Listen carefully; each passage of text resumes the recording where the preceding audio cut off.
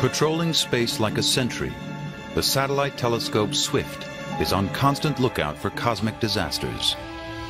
And when it finds one, down on Earth, word spreads quickly.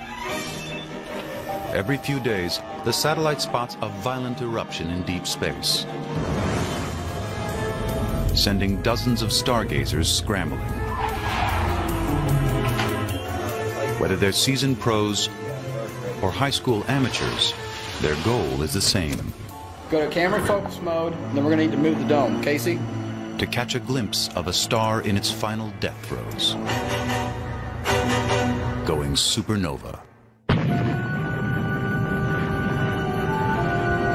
And leaving in its wake the strangest phenomenon in the cosmos. A black hole.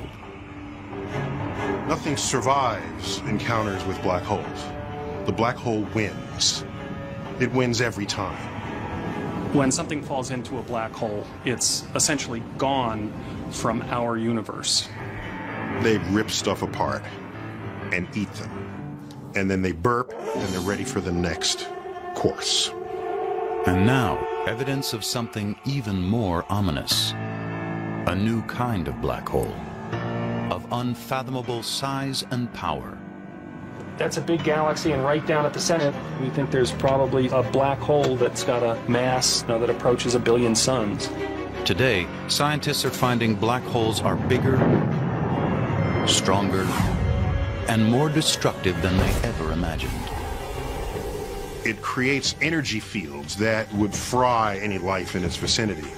Not only do they consume everything that comes near, You stick your finger down in there, you ain't getting it back.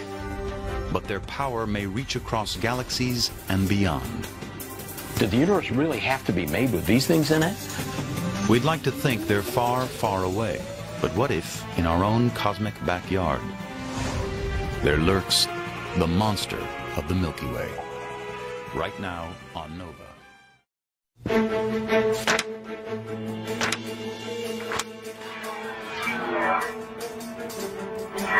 This is just enormous. As he pores over a set of x-rays, Brian McNamara struggles to diagnose a complicated ailment. So that's pretty strange. But his patient isn't a person or any earthly creature. It's a cluster of galaxies, 2.5 billion light years away, with a giant blast of energy spewing from the center. This is the most powerful explosion in the universe since the Big Bang. To put this on sort of an Earth scale, it's equivalent to about 1 trillion atomic explosions. So it's an enormous amount of energy. What could produce such awesome power? Whatever it is, it seems to live at the very core of galaxies. And many believe our own galaxy, the Milky Way, is not immune, harboring a powerful secret at its heart.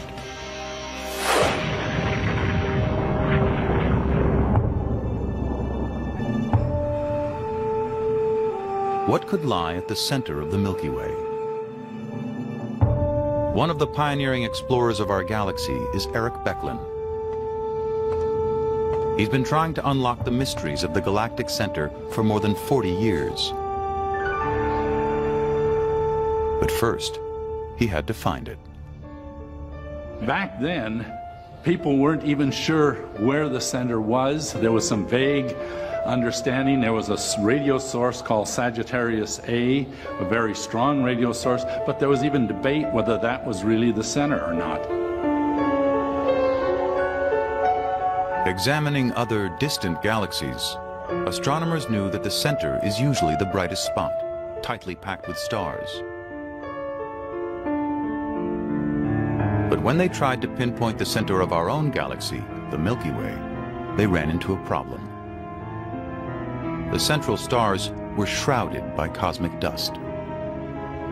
There is so much dust between us and the galactic center, it is completely opaque.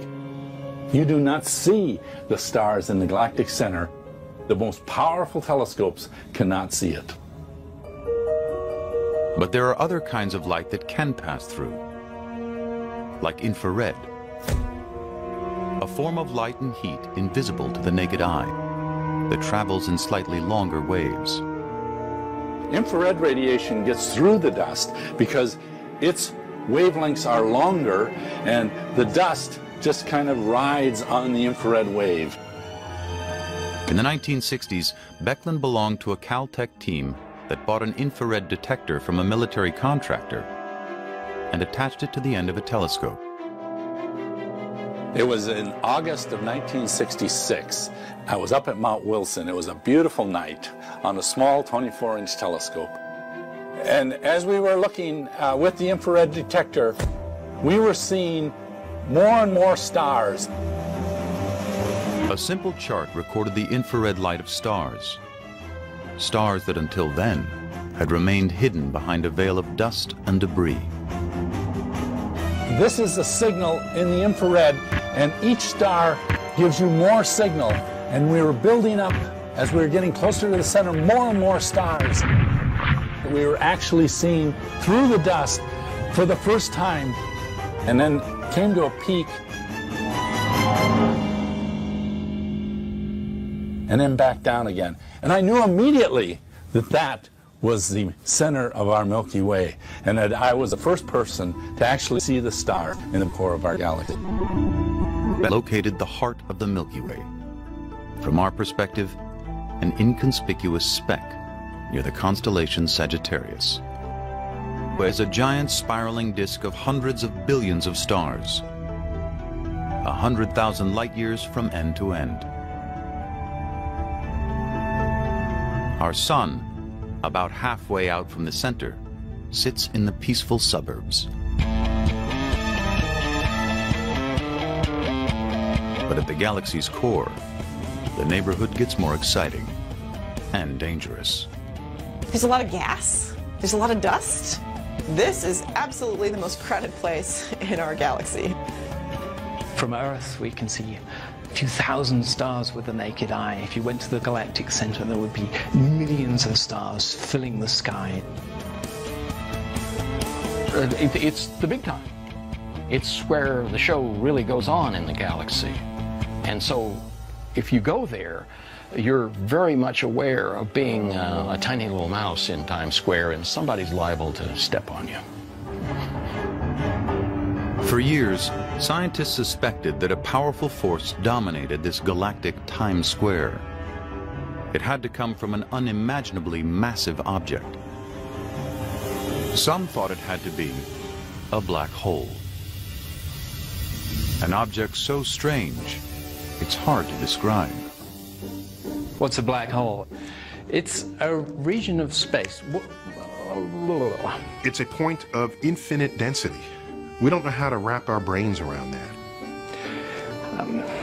If you fall in, you never come out. It's not the point of no return, it's the sphere of no return. Now you throw in a hungry beast in the middle of it all. It's this monstrous, mysterious thing. And if you can imagine taking a bowling ball That, I don't know, eats everything. That's not true. You have something, you drop it off the top of a building, you're falling in to the deepest well you can possibly imagine. Physicists have just as hard a time as anybody else understanding this sort of thing. It's a black hole. There's no other phrase we can possibly use to describe it. The current idea of this bizarre creature comes from a radical view of space, time, and gravity. Welcome to the universe according to Albert Einstein. Albert Einstein had this crazy idea that space and time were curved, and it was the curvature of space that gave the appearance of gravity. We tend to think of space as rigid and stable, but Einstein proposed that space and time are woven together in a flexible fabric. Massive objects like the sun actually bend and warp the fabric of space-time, creating troughs that smaller objects can fall into. What actually happens is matter warps space-time. So the very space, the three-dimensional space that we walk through, warps slightly. Every warps in on me ever so slightly, but because we're not very massive, it's so minuscule that we don't sense it. If an object is massive enough, like the Earth, it will warp space-time so we can sense it and fall towards it. That's gravity. But what happens if an object is much, much more massive than the Earth or the Sun? In theory, it could warp the fabric so much it would create an actual hole in space-time. Once something fell in, it couldn't escape, not even light itself. So imagine a place where the gravity is so strong, turning on a flashlight. The light would go up and it would never leave.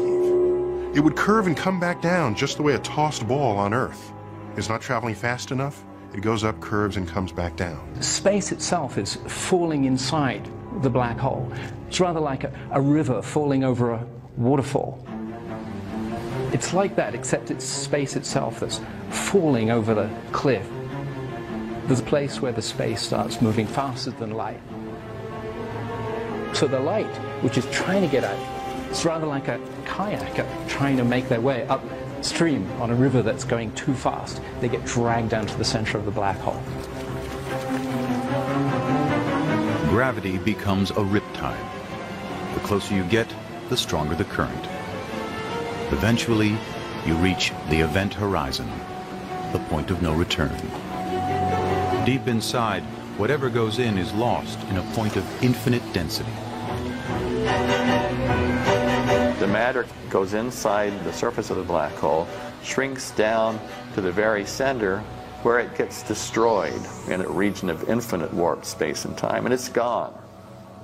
And so, it seems, are the laws of physics.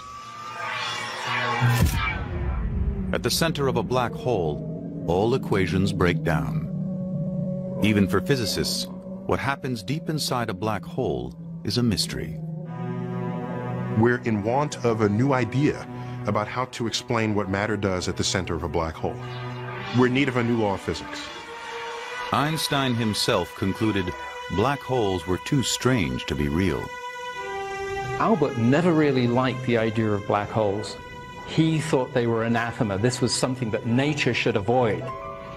The places where space and time became infinitely twisted up, he thought, no, nature shouldn't allow that.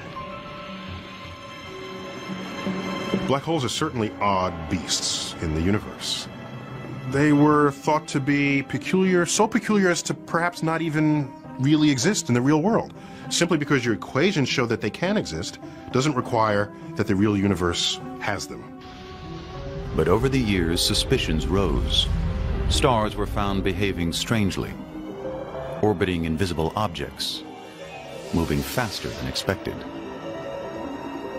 Even though a black hole emits no light, is completely invisible, we know exactly what effect a black hole is going to have on its environment, on the stars in its vicinity, on the gas that wanders a little too close. So, will we ever see a black hole? No. But that's not what's important here. What's important here is we can see its paw print.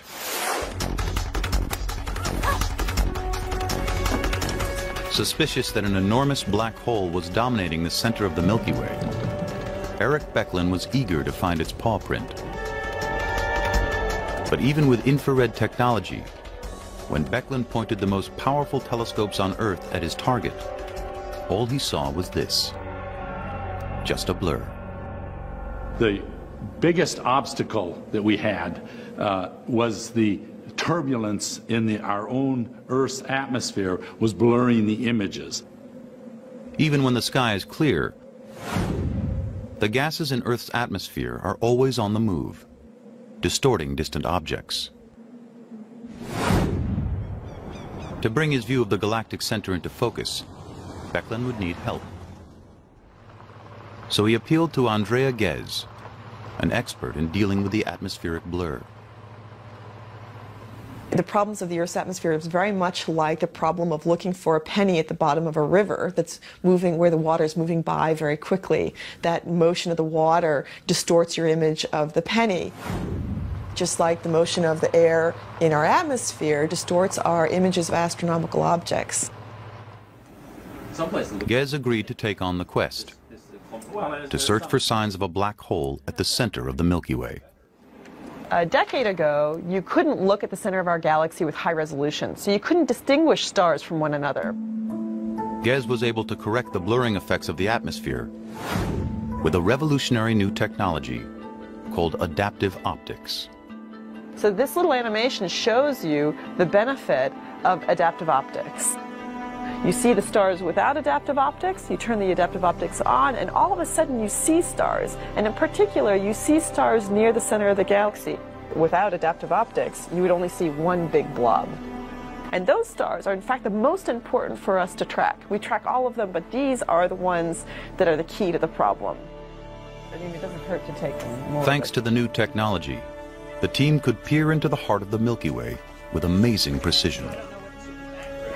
Our view to the center of the galaxy is absolutely superb, and our ability to position stars at the center of the galaxy is like somebody in Los Angeles seeing somebody in New York be able to move their finger like this, okay, just 2 centimeters. That's the precision with which we can measure something that is 26,000 light years away from us. Once the view was clear, Gez could start the hunt. If there were a black hole at the center of the galaxy, its paw print would be found in the rapid orbits of nearby stars. Keep our fingers crossed. The conclusive experiment to be done that really demonstrated that it was a black hole was to follow the orbits of individual stars in the galactic center very, very accurately and with the highest precision possible. When an object like a star approaches another, more massive object, the pull of gravity will make the star speed up.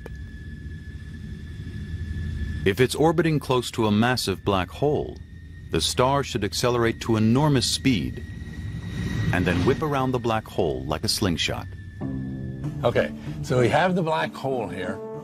The more massive it is, the more pull there is. The more pull there is, as it gets close to the black hole, the faster it goes. And we are measuring the speed of these stars. That's the key to getting the masses, measuring the speed of those stars. This is our roadmap, and that's the center of our galaxy. There's a large cluster of stars that are orbiting the center of our galaxy, and by measuring the motion of stars, and in particular their orbits, we can figure out whether or not there's a central black hole. That environment in there, it's a crowded party. Gez set out to monitor the partygoers, to track every movement of the central stars. Basically, the way this experiment works is you take an image, you see where all the stars are, and then you come back sometime later and you take another image, and you look to see if they've moved. And so the second time we took an image, we knew we were golden. Those stars had clearly moved. This one moved to here, this one moved to here, this one moved to here, and so on. As Gez continued to track the stars, she found some making dramatic hairpin turns. It made a huge jump to over here. So it went whoop, all the way around. And it's moving on order 10 million miles per hour. So it's just speeding away. Other astronomers clocked the stars with similar results. Not only were the stars accelerating to phenomenal speeds, their orbits were perfectly smooth. Gez knew that they had to be circling a single massive object.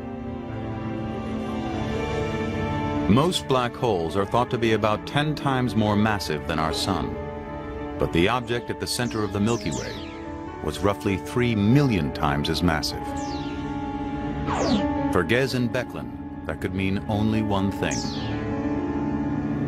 All other physical explanations of what was at the very center were gone. The only thing left was a black hole.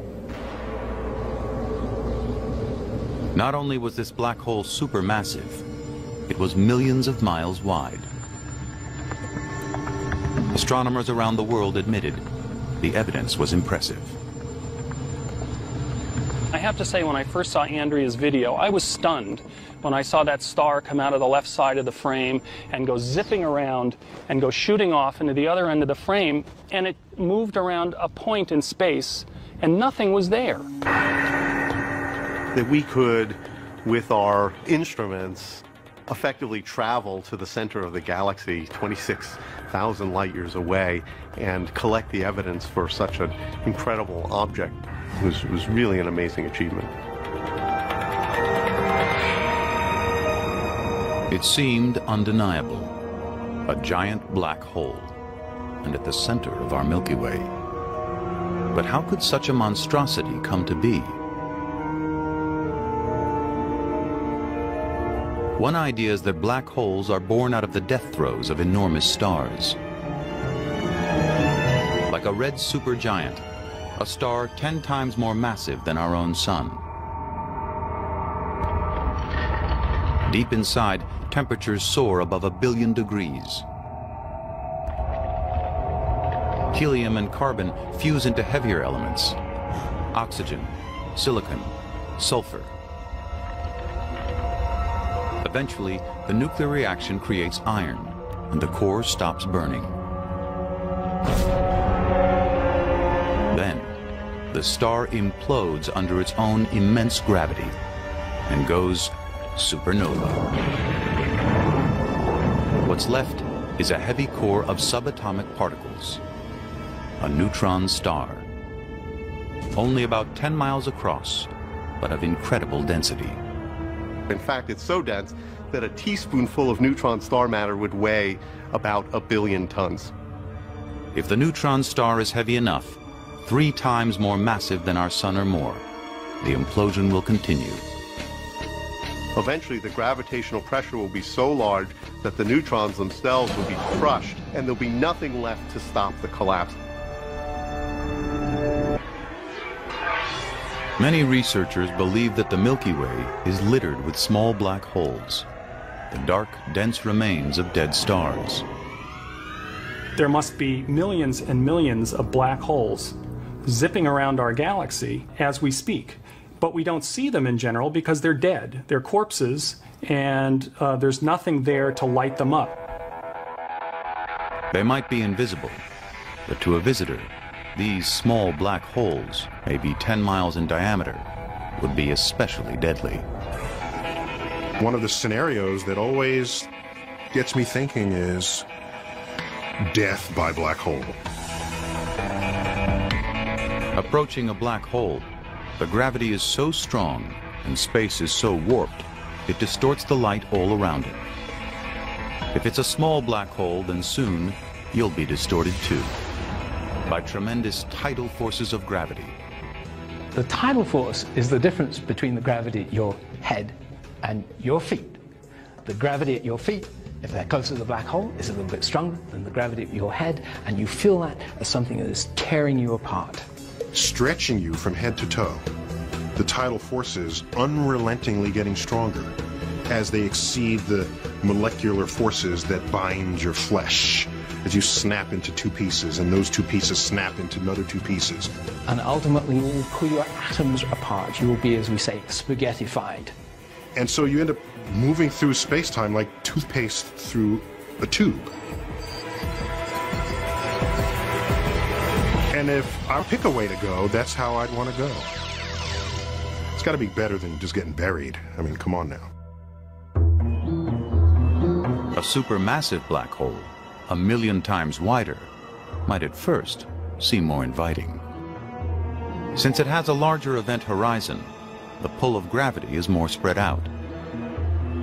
If you go to a supermassive black hole, the tidal forces are weak enough that you can fall not only through the event horizon, but deep down into the interior of the black hole. So, with a good spaceship, you might be able to cross the event horizon into the black hole itself. Now, thanks to a computer simulation based on Einstein's own equations, we can see exactly what such a trip would look like. The supermassive black hole is surrounded by swirling light beams as superheated gas rushes into orbit at high speed. Light and matter are suspended by centrifugal force, and then inevitably fall victim to the relentless pull of gravity. At last you cross the event horizon, the point where nothing can escape. So let's imagine that we fall through the event horizon. That's the place where space is moving faster than light. We fall deeper down inside the black hole. But don't expect the black hole to be black. Deep within, there's an inner horizon, a logjam of trapped light and energy. At a certain moment, as we hit the inner horizon, there's this infinitely bright, blinding flash. And that's all the stuff that's been waiting there, trying to get out, is just held there at the inner horizon. Unfortunately, you wouldn't have long to enjoy the view. It would vaporize you. Roast you, vaporize you, marmalize you. Almost certainly, if you fell into a real black hole, you would simply, unfortunately, die. Science fiction displays a bit more optimism, like the 1979 movie The Black Hole. Space travelers do indeed fear this massive object. I will travel where no man has dared to go. Into the black hole? Why, that's crazy. Cuckoo is a Swiss clock. But even more cuckoo, the heroes actually survived their descent into the beast, where they're treated to a heavenly experience.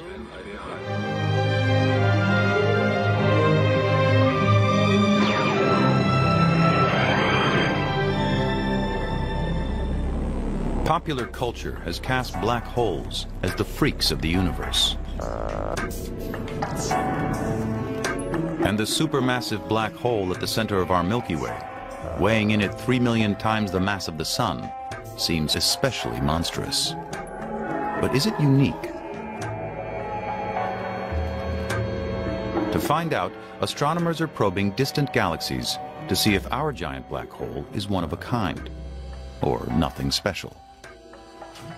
The Sloan Digital Sky Survey is taking a census of the big galaxies within 1 billion light years. For every patch of sky, a steel plate is created. Each hole represents an entire galaxy within our view. Fiber optic sensors are plugged in. Each measures the distinctive spectrum of light emanating from a galaxy's core, and can detect signs of hot gas swirling into a black hole. You can see the results. Circled in red, virtually every major galaxy bears the signature of a supermassive black hole. That was pretty amazing. Before that, we thought, yeah, maybe a large number of galaxies have black holes in them, but every galaxy has a black hole? That was something very interesting. The closer we look to the centers of galaxies, the more we find these black holes, and the inventory is rising high. So any idea for the formation of a galaxy will now have to include some explanation for how you get a black hole in its center. So how did every big galaxy in the universe end up with a giant black hole in the middle? To understand, we have to go back to the very beginning. The Big Bang. You got the Big Bang handing you your birth ingredients, your hydrogen, your helium, your traces of some other elements. So it's kind of like this soup. You put it together and stir it. The main stirrer for the soup is gravity, drawing together wisps of hot primordial gases. Over time, the clouds of hydrogen gas cool down and grow more and more dense, until some coalesce into the first stars. These are